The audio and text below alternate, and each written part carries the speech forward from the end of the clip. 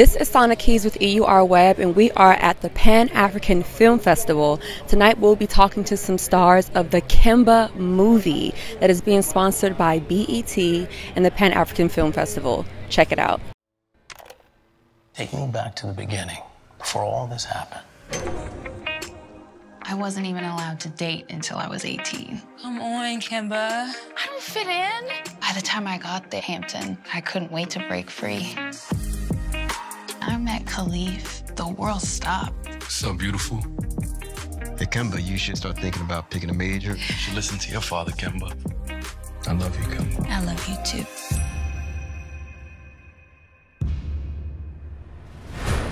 It's nothing. Kemba Smith, you are, I would say, a hero. Because not only were you able to go through something so dramatic, but look at you still standing strong. For all those who do not know who you are in your story, please give our audience a snippet. I am a fighter, a survivor, but ultimately I was sentenced as a first-time nonviolent drug offender to 24 and a half years in federal prison at the age of 23. Actually was 7 months pregnant and gave birth to my son while I was incarcerated.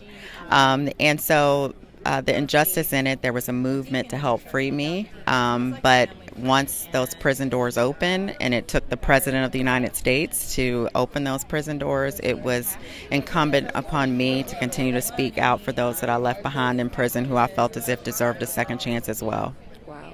So a lot of people, when they go through traumatic things, they want to shut the door and never think about that again. But you, on the other hand, you turned it into a film that we're actually seeing tonight at the Pan-African Film Festival in Los Angeles. Why was it important for you to turn your story into a film?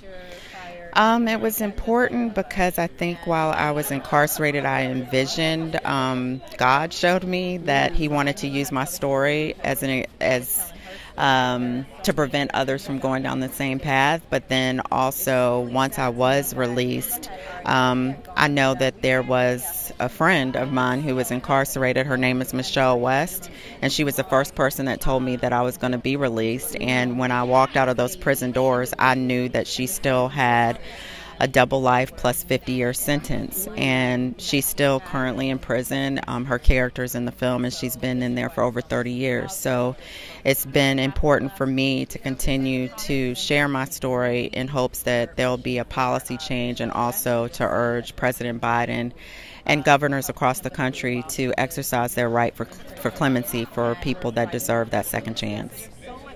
See, I saw the trailer, and a lot of us fall in love with people not really realizing who they are later on. And we have to constantly just keep ourselves encouraged. There's so many paths that you could have taken throughout this story. What were some of the things that you even had to tell yourself while you were incarcerated to just keep your faith strong? It was the fact that I had parents that were loving me unconditional, even in my mistakes and my faults.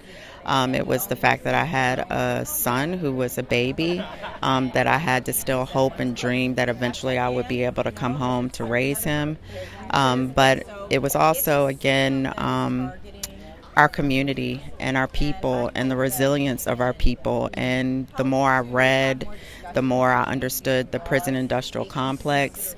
It made me look at the overall bigger picture of injustice that our people have endured over, centuries.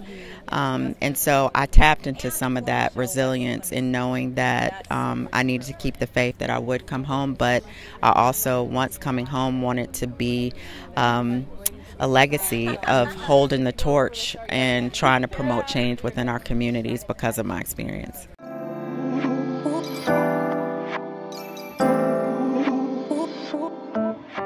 We are with the director, Kelley.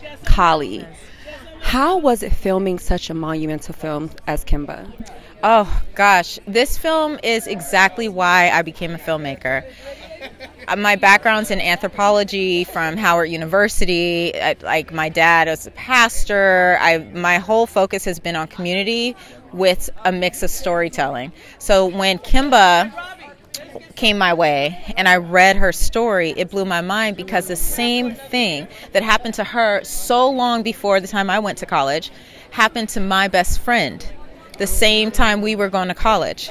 Her first offense got caught up in a misleading situation. She didn't know what was going on and got accepted a package for somebody and was caught. The package had kilos of cocaine. So that summer I went to Howard and she went to federal prison.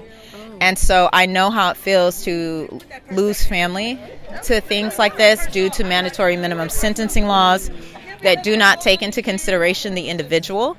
They do not take into consideration the circumstances in which they were facing and that they never had an offense before. It's just a blanketed law that affects our communities the most.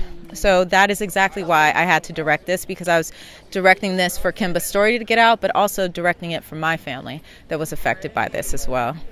That was absolutely beautifully said. Now, for all the people that will be watching this film, what is one thing that you want to resonate? Because as a director, you put your passion into it. You're like, I want them to read exactly what I'm trying to portray. What do you want them to get from this movie? I want people to want to take action. I want them to put a face to the issue. I want them to be able to connect emotionally to our fabulous actors. When you see Nesta Cooper, Sadiq Saunderson, June Kerr, I mean, all of our actors, Sean Patrick, Michelle Hurd, I could go on and on, like, fabulous. Everybody, the whole cast, and they bring so much heart to it that it's going to, because talking about mandatory minimum sentencing laws, it doesn't sound sexy, right? But you get these actors with their talent and the story that was written by Christine Swanson, you get that up there and you entertain. But I like to call it Trojan horsing. People come out to see these performances and they end up learning and gathering information for a call to action. And one of those calls to action that we really want to happen is there's a character in the film, Michelle West, who's a real person, who is still incarcerated today, and we are pushing for her clemency. So we want President Biden to grant her clemency, and we're using this film as a tool as well as the lobbying to free Michelle West, because it's time for her to come home.